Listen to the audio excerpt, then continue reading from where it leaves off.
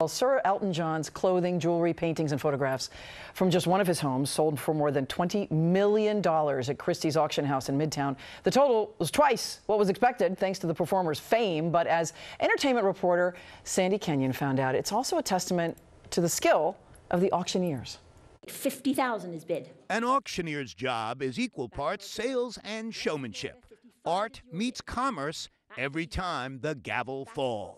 It's that special moment where you're coming to this crescendo, you're almost at that final moment, that pregnant pause, and then the gavel falls. Well done. Sold. Tash Perrin has been doing this long enough to earn the title Deputy Chairman at Christie's.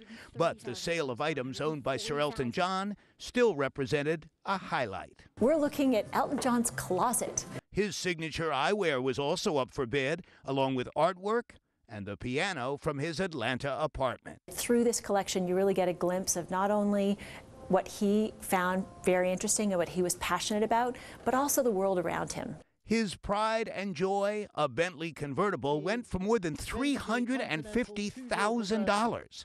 Her job is to secure the highest possible price for each and every item, both large and small. You've got to realize that, you've got 50 lots to get through. You've really got to keep the pace. Buyers can bid in the room, but also on the phone and via the internet. Or where that last bid comes in on Christie's Live, where you're just about to bring the gavel down, and those can be the fun moments. Bring the gavel down too fast, and the item will sell for less than it could have earned.